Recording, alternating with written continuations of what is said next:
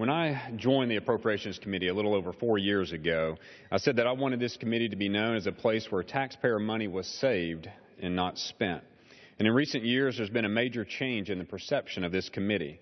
Thanks in large part to the leadership of Chairman Rogers and the members of the committee, the process is open and it's transparent. And this committee has made a priority of ensuring every taxpayer dollar is spent wisely. And in keeping with that trend, the bill that we're here to debate today holds the line on spending. It's a bill that honors and respects the taxpayer, while preserving the beauty of the Capitol campus, providing essential security for visitors and staff, and ensuring that we are able to provide the services that our constituents expect and deserve. This bill is a total of $3.3 billion for the legislative branch, excluding all Senate items. The bill continues the freeze on funding for the House of including leadership, committees, and member office budgets. It also continues the member pay freeze that was put in place in 2010.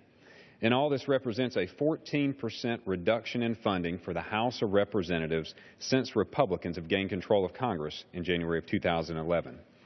Now, more specifically, this bill increases funding for the Capitol Police and allows small increases for several other agencies, but while trimming budgets in less critical areas.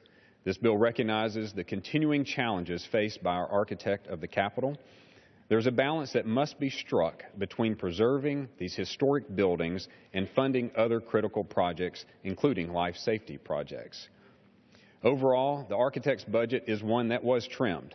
This bill puts a new emphasis on transparency and accountability in major construction projects under the architect.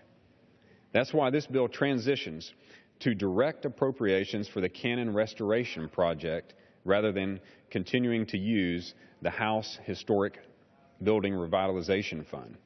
This change will significantly improve the committee's ability to provide oversight for this major project. Additionally, this bill includes language that places a 25% cap on the amount available for larger projects within the legislative branch.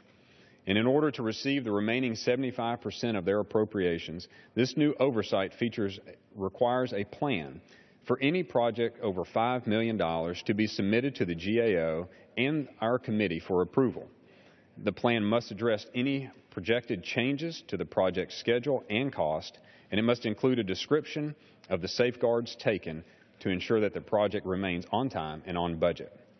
Now, regarding the Library of Congress, this bill includes funding to meet the library's current needs, including an increase for the Copyright Office to reduce claims processing and analyze possible improvements. Additionally, the committee will be working with the library in the upcoming months to track its progress in addressing its critical IT infrastructure problems, which have been identified in a recent GAO report. In closing, I'd like to thank Ranking Member Wasserman Schultz, Chairman Rogers, Ms. Lowy, and the members of our subcommittee and full committee and staff for their hard work throughout this entire process.